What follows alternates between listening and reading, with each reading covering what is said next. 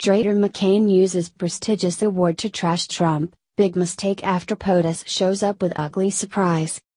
President Trump has his share of naysayers. In fact, many in his own party aren't willing to back him carrying out the wishes of Americans who elected him. The established career politicians haven't taken too kindly to the businessman turned leader of the free world being elected to ruin their scam of doping the American people into paying them to lie to us. With that being said, and even with the entire Democratic Party being categorically opposed to everything he's trying to do while in office, there might not be any bigger enemy of President Trump than the Arizona Republican Senator John McCain.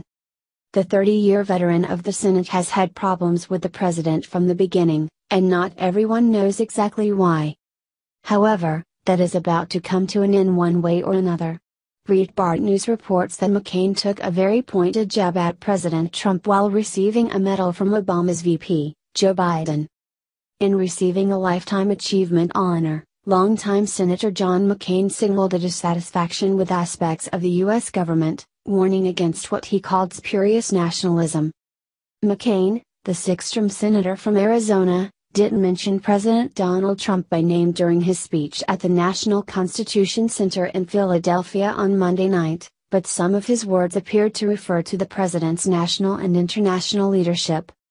To fear the world we have organized and led for 3/4 of a century, to abandon the ideals we have advanced around the globe, to refuse the obligations of international leadership and our duty to remain the last best hope of Earth for the sake of some half-baked, spurious nationalism cooked up by people who would rather find scapegoats than solve problems, is as unpatriotic as an attachment to any other tired dogma of the past that Americans consign to the ash heap of history, McCain said. We live in a land made of ideals, not blood and soil. The Nazi slogan, blood and soil, was recently referenced at the white supremacist rally held in Charlottesville, Virginia, in August. McCain might feel that he's got some legitimate concerns with the president, but that was neither the time nor the place for him to air those out.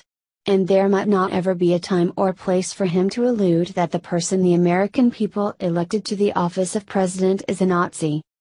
The problems that McCain has had with the president seem to all be centered around the very things that Americans were most concerned with him doing while in office.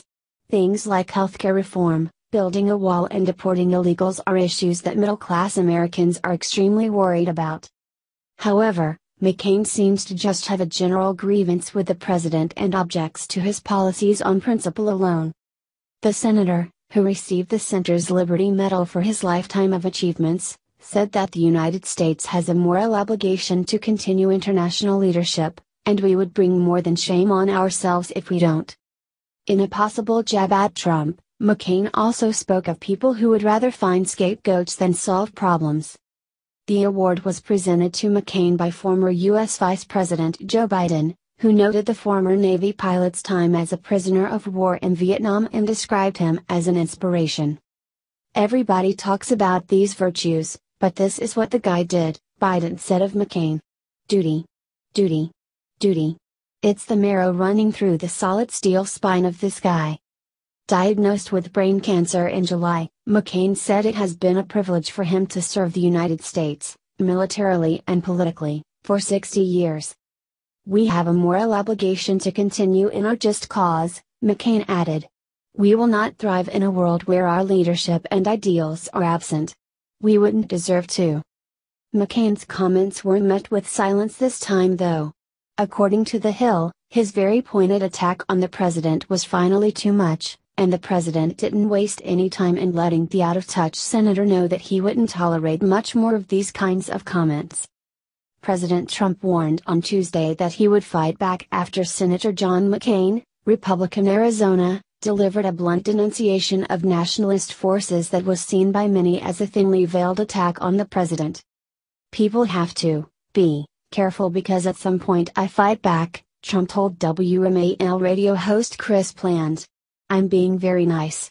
I'm being very, very nice. But at some point I fight back, and it won't be pretty.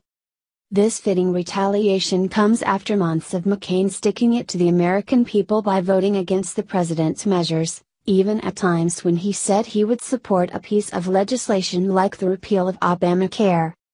The American people have taken enough from this rhino, and the president seems to be ready to do something about it. If McCain wants to know what it's like to be locked in battle with the president, he should probably go talk to Hillary and see how well that worked out for her.